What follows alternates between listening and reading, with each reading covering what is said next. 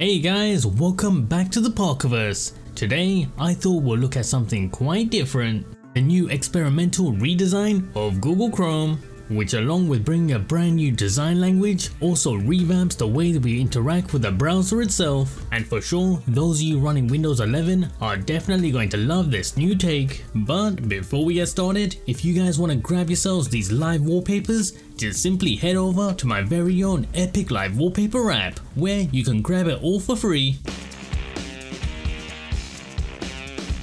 So here it is, the brand new experimental look for Google Chrome in 2023. Now this version is technically not publicly available yet, but with a couple little tweaks, I'm going to show you exactly how you can grab it for yourselves in literally under a few minutes. Now of course, putting aside the visual changes where they've added in extra curves to line up with the Windows 11 look, they've also switched up the address bar, the tab section, and also the side panel. Additionally, with this version, you get a brand new history section, which you can access at any point by simply clicking on this downward arrow. So now any recently closed tabs can easily be accessible at any time. So now instead of having to dig through the side panel, you can easily access it in an instant and even search within that list itself. Definitely quite handy.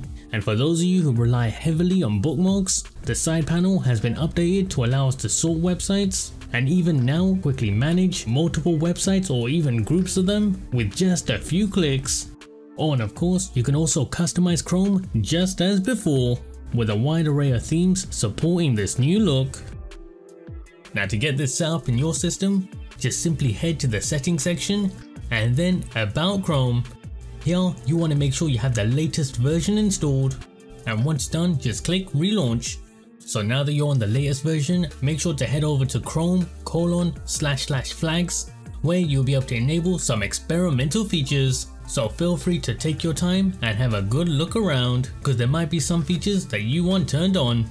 But here for this guide, using the search bar, just simply type in Chrome refresh, at which point you need to enable both of these options here, the Chrome refresh 2023 and the Chrome web UI.